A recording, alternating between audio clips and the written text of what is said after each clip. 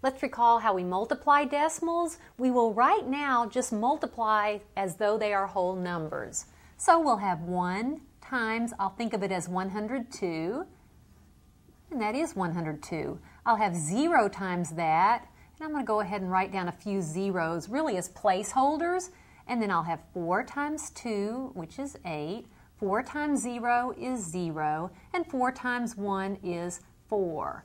Make sure you line things up nicely, and then I'll have 2, 0, 8 and 1 is 9, 0, and then 4.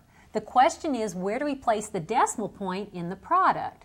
Notice there's 1 decimal place here, there's 2 decimal places here, 1 decimal place, 2 decimal places. That sum is 3, so we need to make sure that our ending result has 3 decimal places. To do so, I'll put the decimal point right there. It's 40 and 902 thousandths, and hopefully this makes sense to you, because notice that this number is close to 10, this number is close to 4, 4 times 10 is 40, and this product is of course close to 40.